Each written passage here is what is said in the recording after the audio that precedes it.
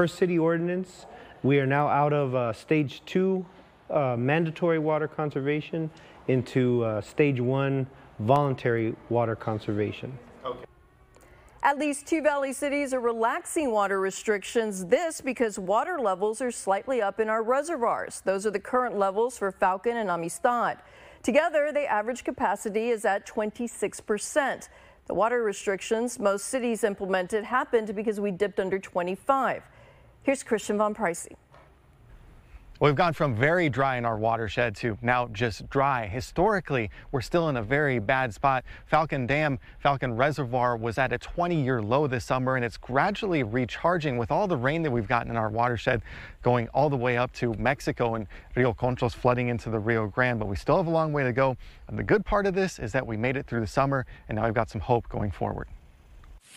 Looking ahead over the next several months, rain that didn't happen here but ended up flowing into the Rio Grande is making our situation better. Reservoir levels are going back up. Rio Grande City, San Benito removed their water restrictions. The reservoirs at Amistad and Falcon are shooting up. They've gone up considerably over the past several weeks, and we continue to expect that to rise. All that from rain and subsequent flash flooding that happened in far west Texas, fed by the Rio Conchos River in Mexico from rain that didn't happen here, but on the eastern side of the Sierra Madre Occidental Mountains in western Mexico.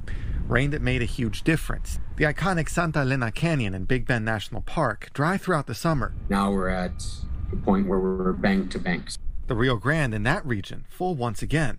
And that water is headed this way. But what'll happen this fall and into next year? And the resumption of higher evaporation during late winter and early to mid-spring due to warmer and drier forecast temperatures, as well as below average rainfall, is likely to see the levels begin to decrease slowly at that point in time. National Weather Service meteorologist Barry Goldsmith saying we're likely to lose some of what we have now in reservoir levels as months go on.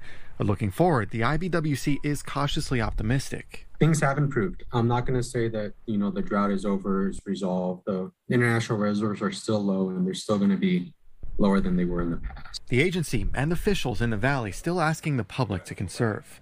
If there's ways to save water, do it. For instance, don't water during the hottest times of the day. Don't let water run into the streets. Our water supply improved, but still not guaranteed. Christian Von Pricey, Channel 5 News.